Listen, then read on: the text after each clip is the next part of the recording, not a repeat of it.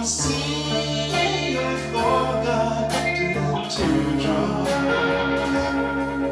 on a lifeboat sailing for your love.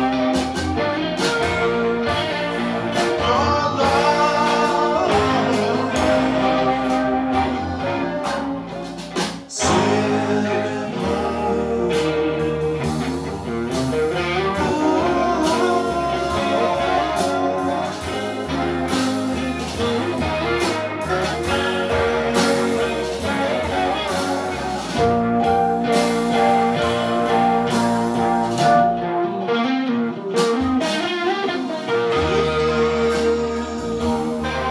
On a sea of old memories, on a lifeboat sailing for your love.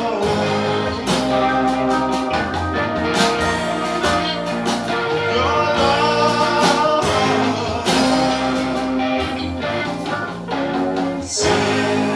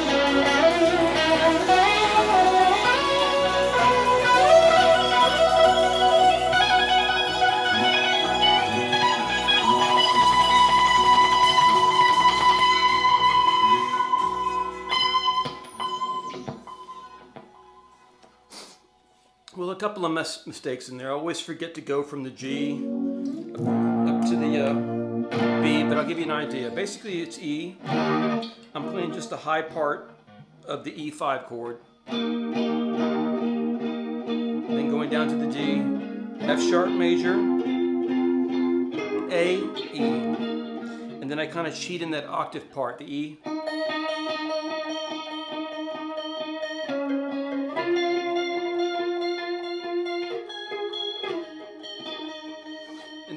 And then when you try to come in on the verse, I try to do a little bit of a backwards tape. I really don't have a backward effect with me, but kind of like a drift. And then you hit that E chord, and then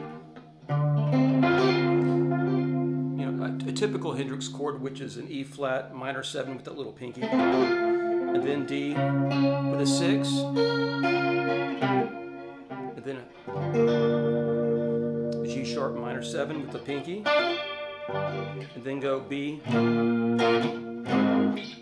to A into C sharp minor, and then do a little suspended game with the B.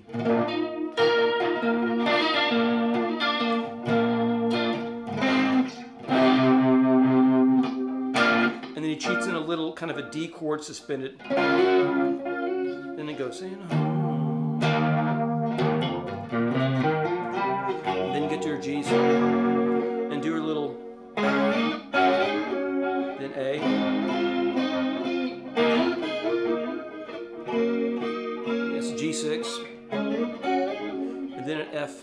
major 7, and occasionally he would lift up the finger and go.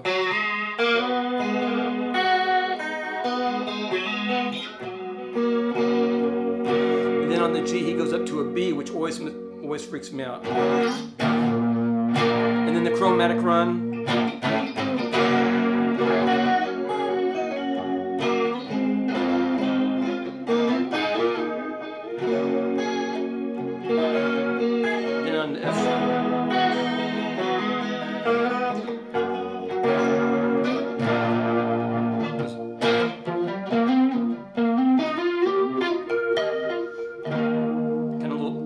Fake backward part. He also does this little thing. He goes E down to the E flat minor 7, and when he hits that D, he goes.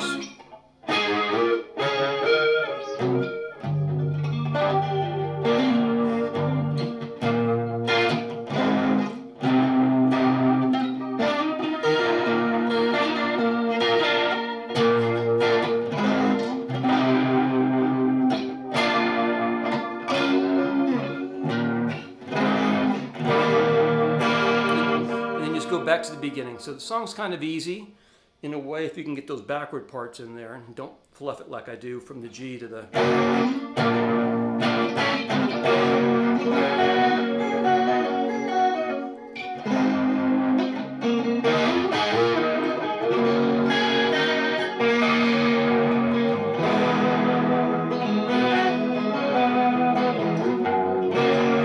Try to get that thumb there on the low note to get a little bit, to make it a little bit fuller than I'm making it. And then the song ends from a B to a C to a C suspended. And I kind of fudge that backward part where I go.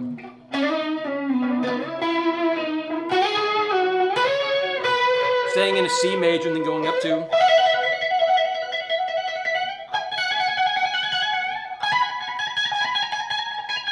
That's a F and G, G and A and C. Just kind of faking that backward part where it ends the song where he's going. Something like that.